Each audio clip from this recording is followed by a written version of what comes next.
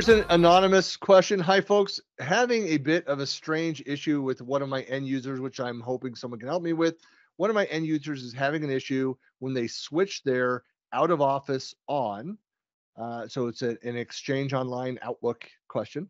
Their accounts sends out 2 auto responses. One is the one that they have set.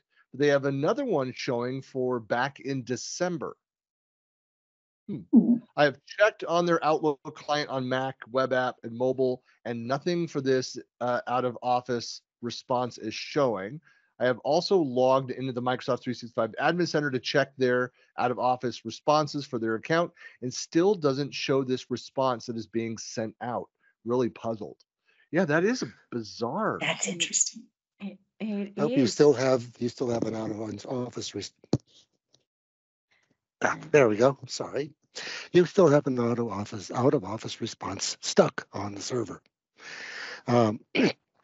It could either be in the responses or in the response templates.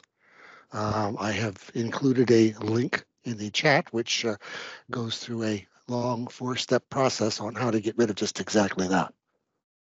As to which one of those is going to be required to get done, I'm not really sure, but it involves PowerShell and a few other such things in a couple of cases, so it'll get there.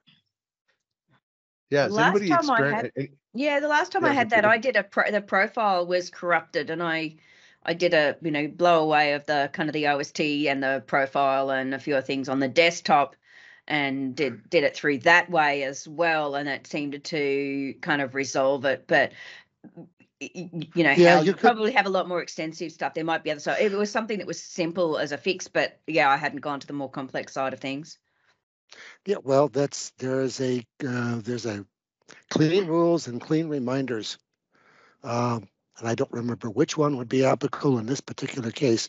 Switch that goes with the Outlook client.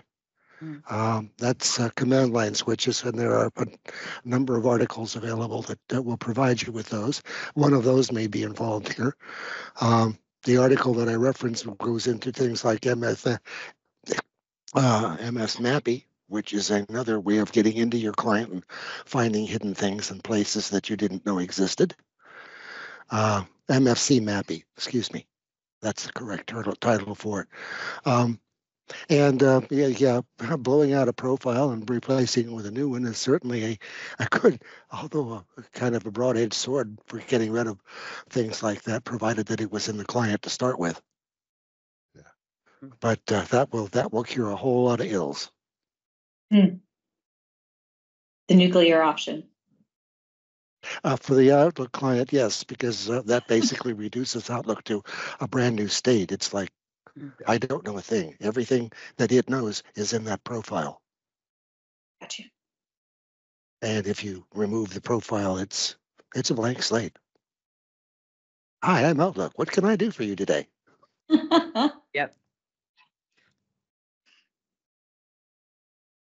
The science experiment of how long does it take for all the spammers to refill your inbox? Oh, I'm getting depends so on whether you ever use your Well, inbox or not.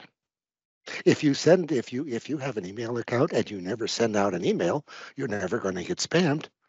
There's never going to be an attack made on your mailbox credentials for anything to log in because nobody knows you exist. The first time you send out an email, so-and-so at so-and-so.com, you are screwed. Yeah. Because someone is going to get that email address and someone is going to go, I want to go and crash that guy person. The amount of spam I get now is crazy insane. Yeah. What's insane is that how much gets filtered out a day. Yeah. Well, that's the stuff that gets through. And it's amazing to go and look through the logs at what stuff is just automatically blocked. Indeed.